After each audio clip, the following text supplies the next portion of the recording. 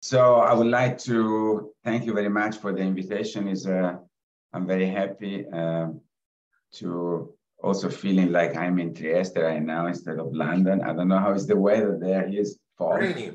Yeah. Rainy and gloomy. Okay, so it's better here. Okay. Yeah.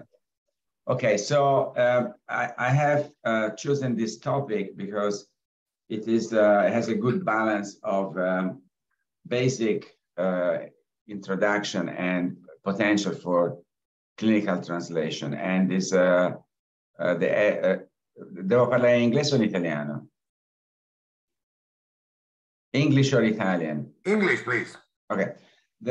It's been the topic of my research group over the past 10 years.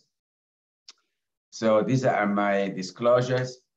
I need to highlight that I am co-founder and shareholder of Engitix Therapeutic, which is a spin-out from UCL, from the Institute of Liver Digestive Health, and is basically the translation of our academic research into potential clinical application, particularly drug discovery. So I'm sure that you know about the extracellular matrix, but I would like just to refresh some concepts. So the ECM as a molecular network composed of three major components: proteins, glycosaminoglycans, and glycoconjugates. The component of the ECM interacts with cell adhesion receptor called integrin to form the tissue network where the cells are resident. And the cell adhesion receptor transduces signal into the cells from the ECM, thus regulating T cell function. So basically, there is a very intimate relationship between the cell embedded into this extracellular matrix. And another important concept is that just to propose the non-passive role of the extracellular matrix is that the ECM is also a key depository of soluble factors which are active in physiological and pathological conditions, particularly growth factors, cytokines, and other factors. So there are different structure of the ECM component. For example, the proteoglycans are a protein which are made of a core protein and a glycosaminoglycan chain. There are different types, and they have as you can see for their structure, they have the possibility to adapt in different conditions, in different three-dimensional structure, and interact with the cell membrane.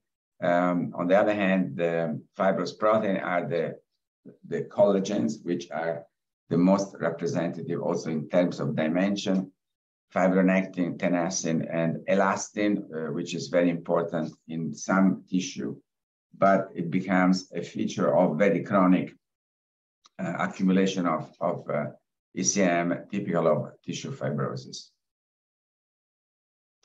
The function of the ECM are summarized in this slide.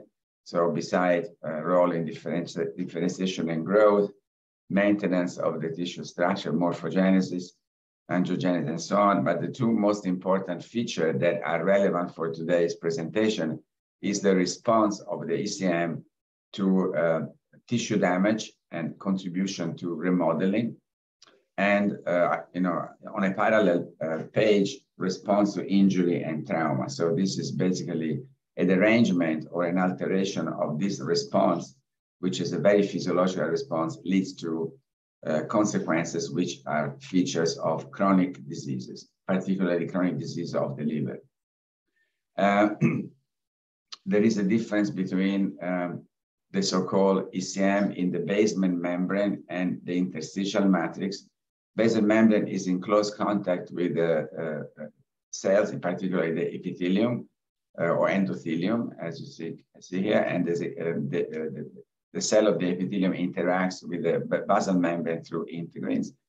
What is below into the more like dense structure of the tissue is the interstitial matrix, which is populated by fibroblasts or myofibroblasts, depending from the tissue, which are responsible for the turnover of the extracellular matrix. There are 28 type of collagens, and they have a different structure and relevance depending if they are closer to the cell, to the cell of the tissue, around the basal membrane, as you see here in this pink triangle. And they have a different structure if they are in the interstitial matrix, as you see here. So, for example, all the major collagen 1, 2, 3, 4, and so on, are typical of the interstitial matrix, and they are far away from the basal membrane. So there is a kind of a functional separation between the collagens that needs to be close to the cell and collagen that needs to be far away from the cell, and that constitute the rigid structure of the tissue.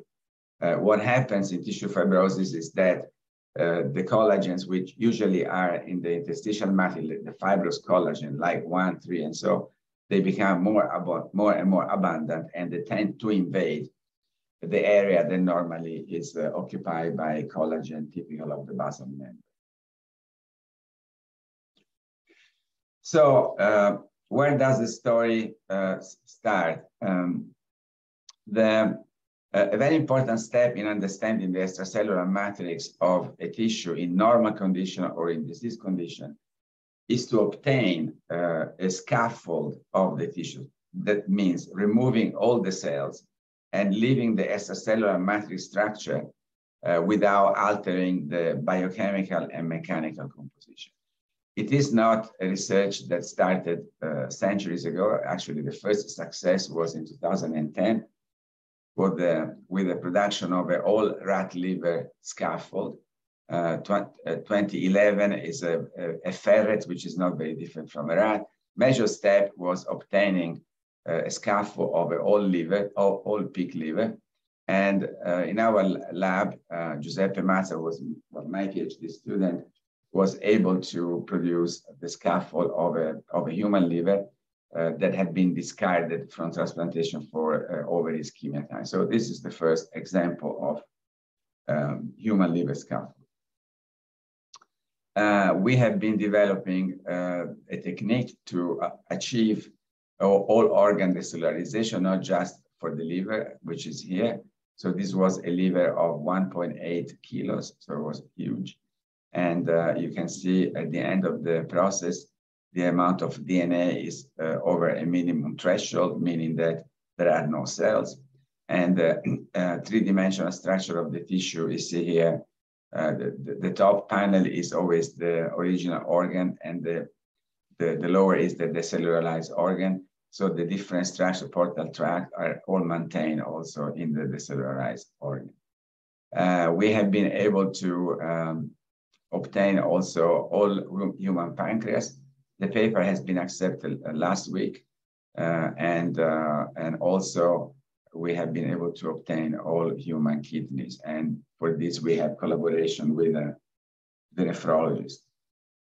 But also, in order to make this tissue available for lab research, we have been developing a technology where the scaffold, we can obtain directly mini scaffold from a 5 millimeter cube of normal human liver or cirrhotic human liver, as you can see here.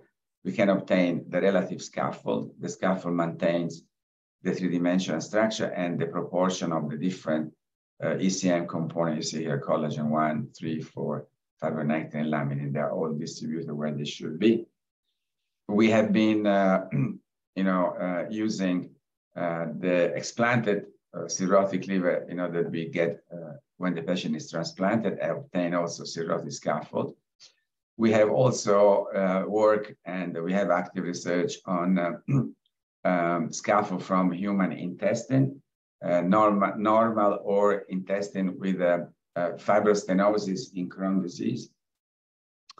And also in collaboration with Professor Bellotti, that now is back to Pavia, but was here at the Royal Free. We have been working on making the cellularization of amyloid human heart, to understand what is the relationship between amyloid and the extracellular matrix, which resulted in very important results, since the amyloid is actually like plaster over the normal structure, making the tissue extremely rigid, but not really affecting the composition of the ECM. So it's an addition to the ECM, making the resulting tissue rigid, and in the case of the heart, not contracting properly.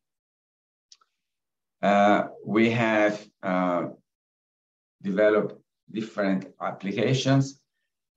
So the application go from the dream that to make a new organ, the whole organ engineering, so basically repopulate the scaffold with liver cells to make a new liver, which is something that is very academic and also very long term. We have been developing these cubes for tridimensional disease modeling. We have been working on implantable liver tissue, so basically repopulating the small scaffold for implantation, as an alternative to hepatocyte transplantation. And also we have developed bioinks from the extracellular matrix for 3D bioprinting. So I will show you aspect all this point. So first of all, the whole organ engineering. What is the potential application of this is basically improving hepatocyte transplantation and working towards a bioengineered liver. I must anticipate that this program was going very fast until March 2020. And it was going fast because I had about 25 people working in the lab. They were working in an 8-hour shift, so also during the night and also during the weekends. And obviously, this had to be stopped because of the pandemic. And mostly because people went back to their original countries, and also because we had to close the lab, the facility for 6 months. And when we reopened, the occupancy per room was like 2 people in a room where normally were 8 people working before. So what I'm showing now about this part of the work is something that is hanging, waiting for better times and more people coming to work. So why we should make human liver scaffold when there is an abundance of pig liver scaffold? So this question has been asked to me many times. Why you wanna get all the complication of obtaining a suitable liver for transplantation, and go through all these ethical issues when you can just get pigs and make pigs liver scaffold and then repopulate with human cell, make a humanized engineer organ, and then use that for transplantation. The problem is that the pig liver is not structurally similar to human liver. So if you look at in this panel A, this is how collagen 1 and 3, so fibrillar collagen are distributed around the lobules of a pig liver, and which in human would be already a form of liver fibrosis. So the assumption is that if you introduce an engineered pig liver into a human recipient, you will have immediately very high portal pressure. And this has been, we have indirect proof of this, but for me, this will represent a major limitation. So if it's possible, I would suggest that this should be done with human scaffold. So this is to show you why we need all these people. This is an organ recellularization setup. It was over to a big room in a big lab with different incubators. And here you see, in very simple term, how the original human liver looked like, front and retro. And then this is at the end of the decellularization. And then, in this case, we did a repopulation with FG2 cells, which are not normal hepatocytes, but it was a proof of concept because also we were proposing to repopulate the liver through the hepatic vein, not through the portal vein. And this is how the liver looked at the end of a 48 hours repopulation. So only repopulation with FG2 cells as a proof of concept. And as you can see here,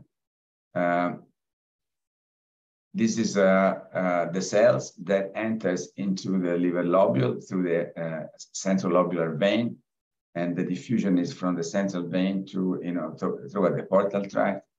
And as you can see here, there was almost a complete repopulation of many of the lobules. This is the central lobular vein, so the cells are coming out of here, and they go into the lobule. And at the end of the repopulation, which is day 0, we start measuring albumin, human albumin, and you see clearly that there is already some increase at day 1 and a very significant increase at day 3, meaning that the cells that have repopulated the scaffold are functional, they produce albumin. And the next step was to infuse, to do a repopulation with endothelial cells, but this was basically blocked by the pandemic. So this will be the next step.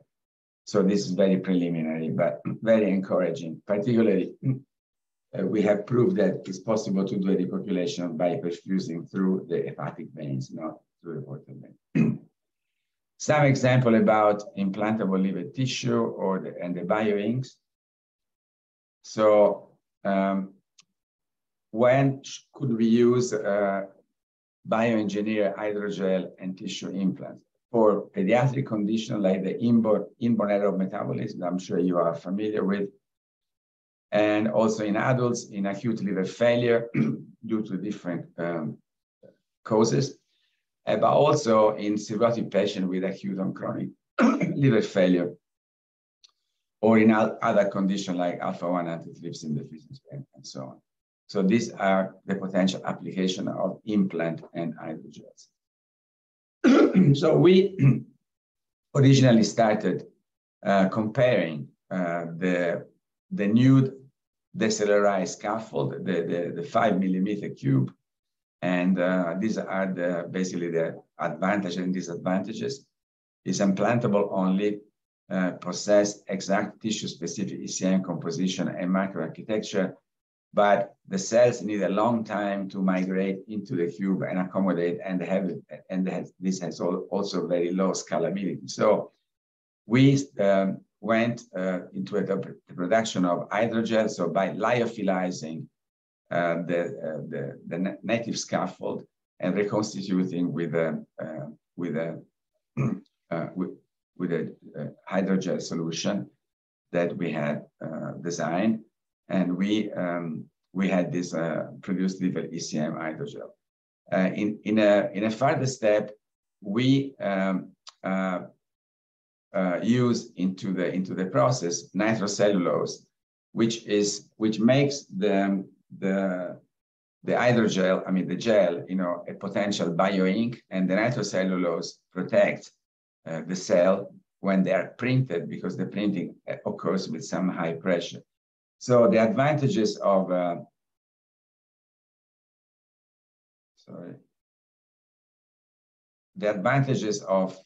the ECM hydrogel is that they have high scalability, but the cells still need time to migrate and accommodate in the hydrogel.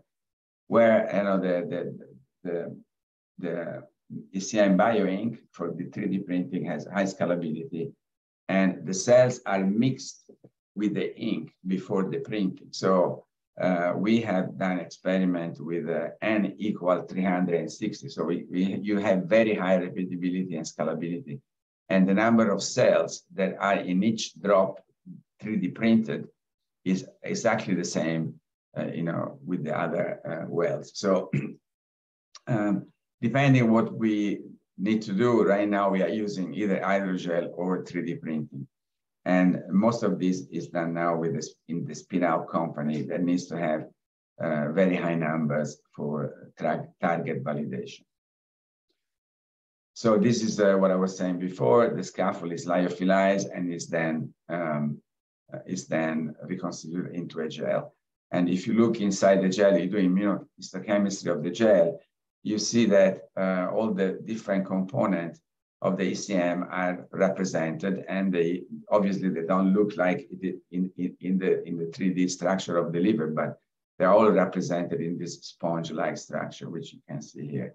And a very important point is that the hydrogel is stable between 4 and 40 degrees centigrade. So it doesn't need to be refrigerated if it's done, experiment at room temperature, even in very hot day in the summer.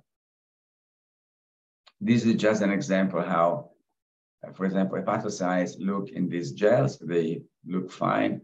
They have villi very well expressed, and so all these are more like very suggestive pictures. The implantation of this ECM hydrogel needs to have a very important characteristic, which is the biocompatibility. So just to show this example, these are hydrogels which have been repopulated with FG2 cells. After 7 days, they are ready for implantation in the omentum of immunodeficient mice. This is how it looks on day of implantation, and this is about 3 weeks. So it's very dark, but it's not necrotic. It's actually very, very healthy and vascularized. And as you can see here, there is an expansion of this implant, in the omentum. And as you can see here, and starting from the 3rd day after implantation, the mice start to have detectable human albumin level in the circulation. So meaning that these implants are not rejected and they are functional. We have been able to do bioprinting on cholangiocytes. And as you see here, this is the day of the bioprinting. And this is about 5 days later where the cholangiocytes start to develop a lumen. So they acquire polarity. We are collaborating with a group in Cambridge, Fotis Sampaziotis, on bile duct engineering. We are producing the scaffold for the bile ducts, and Fotis Lab, they basically provide all the other steps. And this is a very promising area because expand a lot the surgical capability in liver transplantation. You can imagine a donor liver of 1.8 kilos can be split into liver to be transplanted into recipient, but one of the recipient will not have bile ducts. So basically, the liver needs to be attached to the intestinal wall. And so in this case, we are producing up to 6 centimeters long bile ducts that can be used to make this transplantation more suitable. Also, we have interest in developing models for research on liver pathophysiology. For example, this is another example of making a thermosensitive polymer that basically becomes solid at some temperature. So we don't need to have it done that solidify immediately, but we want to wait a particular time. And you see here, this is repopulated with hepatic stellate cells, and we can also show contraction. Although this is not contraction with the vasoconstrictor, it's contraction with TGF-beta. That means that there is cross-linking of collagen. So from the control, the spheroids becomes smaller. And this is part of another project where we basically use all these spheroids to make cylinders, as you see here, and we put into a bioreactor, simulating sinusoids, and it's called SinuFlow. And the bioreactor has a pressure sensor to detect changes in pressure, and also a biochemical sensor to detect changes in biochemical level of what we are interested. And this is with the Wi-Fi transmission can be read on a smartphone. But also we can load the cells in this cylinder, for example, with a flu-4, which is an indicator of intracellular calcium. So we can detect changes in cell contraction, increased pressure, and dynamic of intracellular calcium in the sinusoids. And finally, the part that is spin out in the company Engitix is the 3D disease modeling. The background of this is that right now in 2022, after more than 35, 40 years of research in liver fibrosis, there is no licensed antifibrotic drugs for liver fibrosis. There are only 3 drugs which are licensed for idiopathic pulmonary fibrosis or interstitial lung disease, but nothing for the liver. And so the point is that the targets for liver fibrosis were discovered by culturing stellate cell on plastic, as you can see here. And obviously there were hundreds of targets discovered, and this was then transferred to animal models, either normal models or knockout models. So there was a huge use and abuse of animal models, but there was no translation so far in anything. And so the question is that did we pick wrong targets, or did we have a wrong validation methodology? So I think both, I would say both questions are correct. So also another point that we were very much focusing on cell biology, intracellular signaling, everything that happens on cells, culture on plastic, without really considering what happens outside the cell, what is the microenvironment. So there are different points here, but the key points are the need of 3D in vitro models. And this is what we have been trying to develop. So this is the 3D scaffold I showed you before, which are bioengineered with hepatocytes, either by incubating the scaffold with hepatocytes or putting the scaffold into a bioreactor with recirculating hepatocytes. And you see here the hepatocytes enter into the scaffold. They occupy position around the central lobular vein, as they will do. Initially they are attached to the surface, then they penetrate.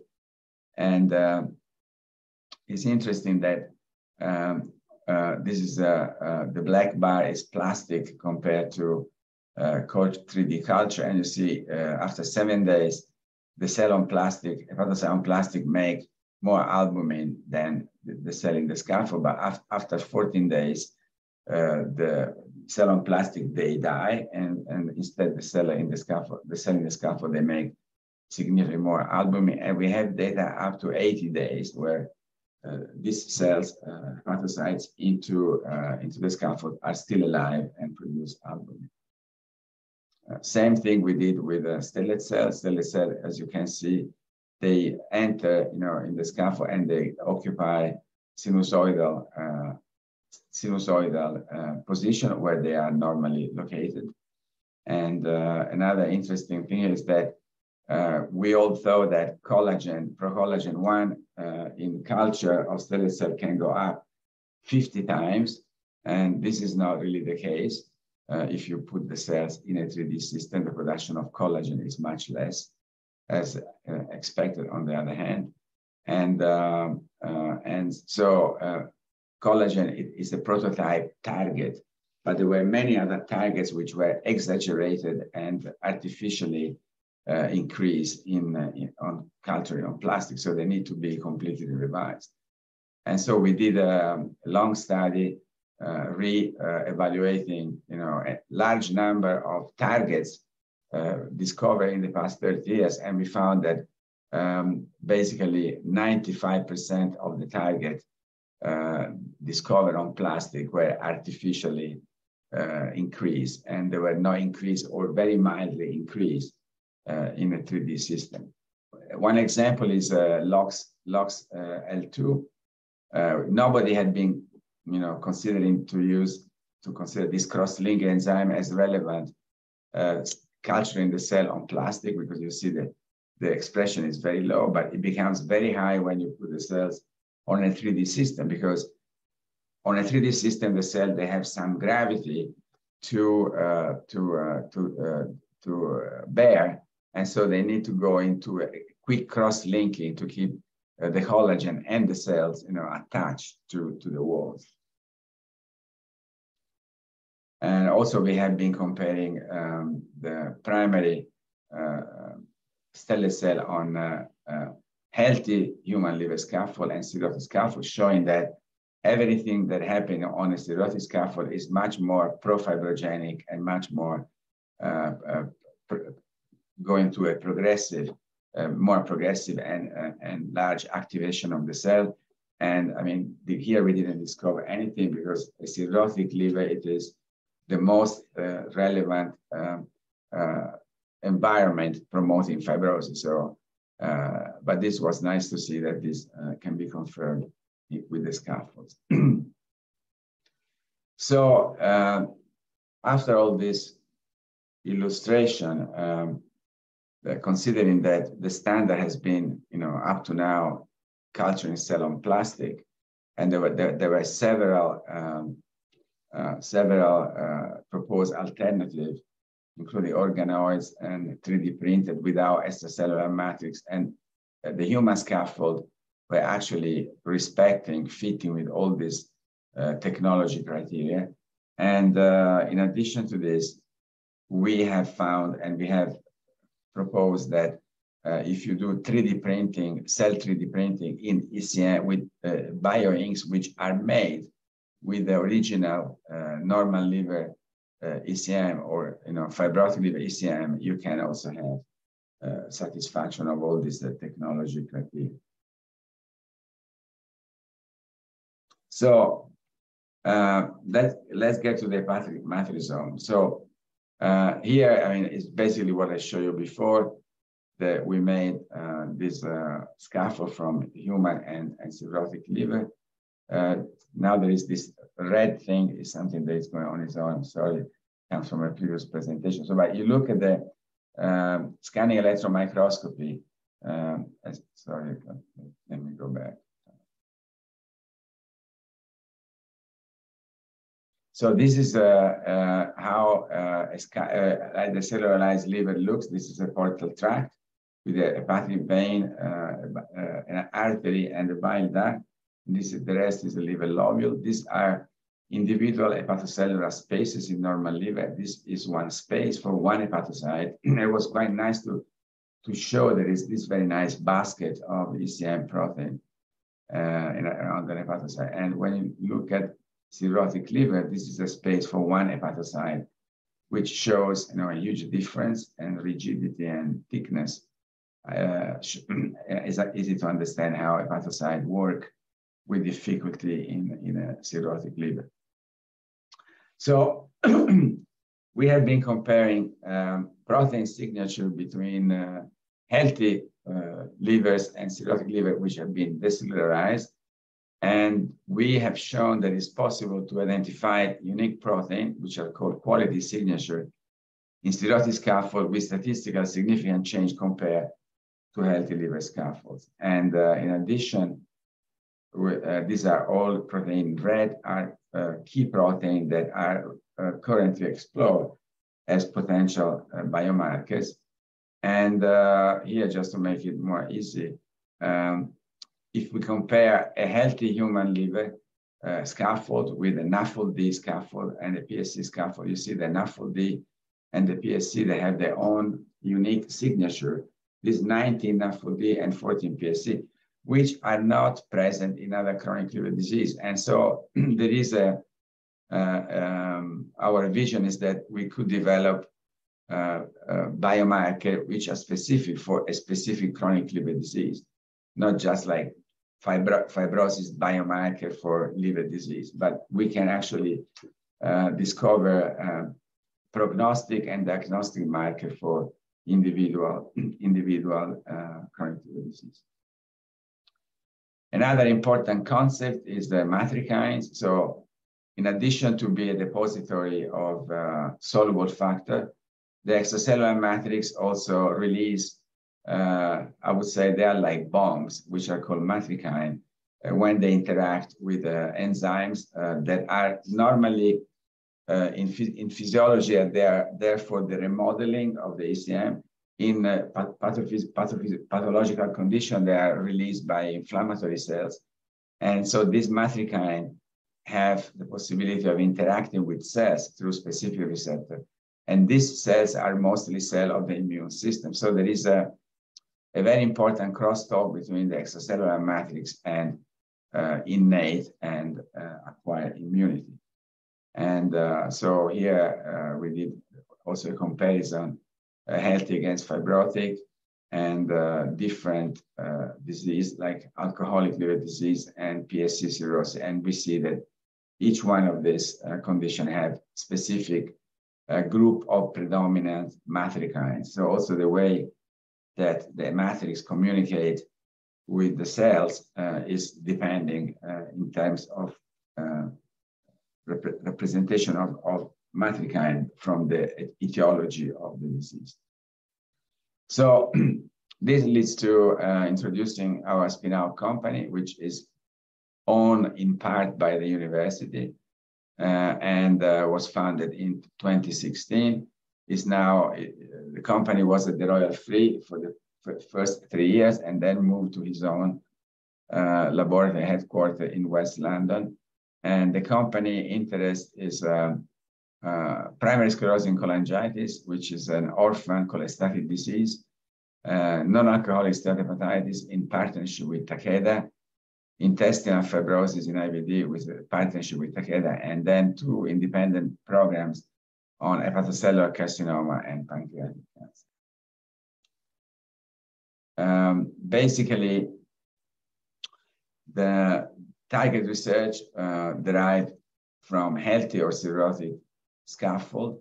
So if you do the proteomic of the scaffold, you get the matrizome, as we discussed. If you culture, for example, stellate cells in the scaffold, you have you can do peptidomic analysis and RNA sequencing, and you have the secretome and the exome. If you do incubation with proteases, you do peptidomic analysis and you look at matrikine. So these are basically the targets that we are working on. So the matrizome is made of the core matrizome genes, which are the collagens, the proteoglycans, the glycoproteins, and as you know, we introduced. But importantly, there are matrizome-associated genes, which are, for example, all these proteins here, the syndecans, lectins, and so on. And then there are ECM. This includes ECM-affiliated proteins, the ECM regulators, which are all the transglutaminases, the LOXL1, LOXL2, and ECM modifying enzymes and proteases. And then there are the secreted factors, which are become embedded into the extracellular matrix, and particularly TGF-beta and other growth factors that is a very long list. So I mean, I don't go into the detail, but we have a very strong statistical data analysis software. It's called the Ngitomics, that basically allows to differentiate difference between samples or different chronic liver disease or different stage of the disease. Just for an example, this is we have, you know, there is a biobank which is obtained by acquiring tissue for commercial use from the major providers. And this is another example of the matrizome, where you basically identify proteins which are significantly overexpressed or significantly downregulated, and then you work, you do research on each of these proteins to see how this could fit into a pathophysiological pathway. This is the tissue we are using for fibrostenotic IBD, and is also the cellular line, so we use the scaffold of this. And same here, you know, there is a data clustering, and there is a huge difference between healthy intestinal tissue and fibrostenotic inflamed tissues. And, you know, and this is, I won't go into detail of this, but I mean, there is very active research to find the difference between these different stages.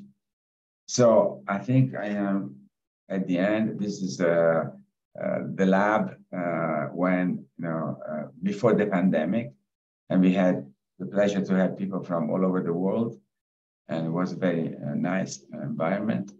And special thanks to Giuseppe Mazza, who was my PhD student. I took him from Florence. He was a master's student in biotechnology, and I convinced him to come to London to do a PhD. And then he's co-founder with me of Engitix, and is right now the chief executive. I think he's one of the youngest in the world. And Prof. Krista Rombaus worked with me for 20 years, 10 years in Florence and 10 years in London. And she has also fundamental for contributing to this work.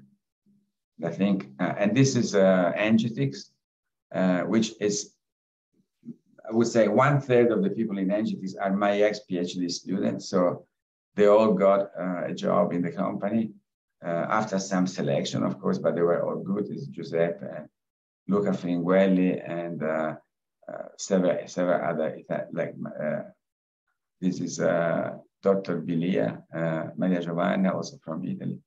And as you can see, the company now has probably like double personnel, and these are all young people, and we try to maintain a very academic spirit. And that's it. Thank you very much.